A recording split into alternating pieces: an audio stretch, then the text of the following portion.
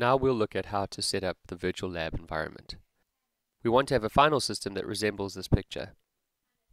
We will have our management server, the SMS host, running on VirtualBox and defined by Vagrant. We will have two client VMs also running on VirtualBox, and we'll have a virtual switch managed by VirtualBox that allows these three VMs to talk to each other. This will emulate a private network which would be used in an HPC system.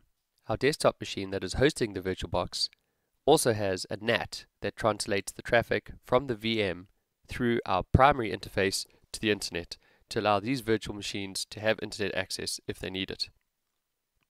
For now, we'll concentrate on deploying the SMS host. Although this VM can be used as a final management server in a physical HPC system, it is not necessary. But it is important to note that it is feasible that you could use this virtual machine, tweak a few parameters, and have it run a live deployment system for you. The virtual infrastructure that we're using in the virtual lab is not required for a final HPC system, but it does bring the features of an HPC cluster to your desktop. The first step we want to follow is to download Oracle's VirtualBox. We've chosen VirtualBox because it's a cross-platform Type 2 hypervisor that is open source. It supports many of the mainstream host operating systems such as Windows, Linux, Mac, and Solaris, so you shouldn't have any difficulty in getting this running on most mainstream machines. Once VirtualBox is installed, we have the framework for running all the virtual machines in our cluster. Whereas you could create a VM inside VirtualBox Manager or through the command line using vbox manage, there's no guarantee that there will be parity between your created VM and the VM that is expected in this guide. So, to ensure that you have configuration parity between your VM and the one that we reference in the guide, we'll be using a tool called Vagrant.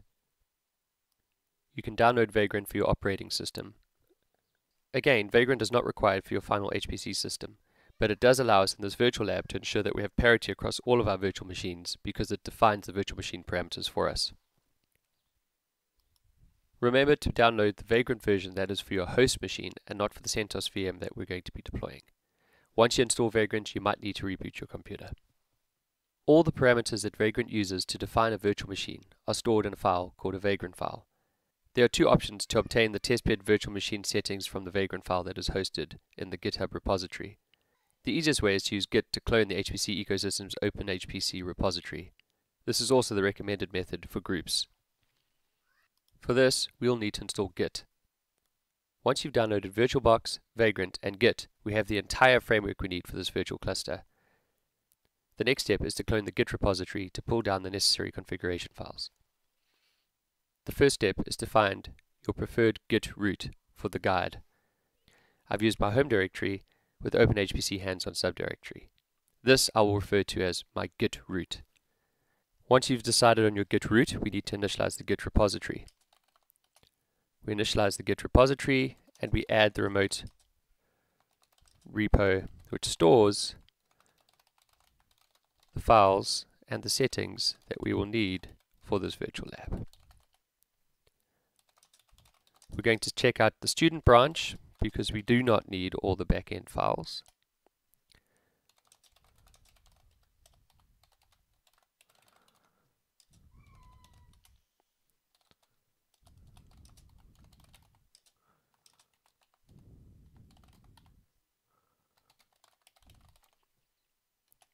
And now we're ready to pull the student branch from the repo. And there we go. We now have a subdirectory called student, which has all the necessary files for the virtual lab. The most important files right now is setenv.c and vagrant file.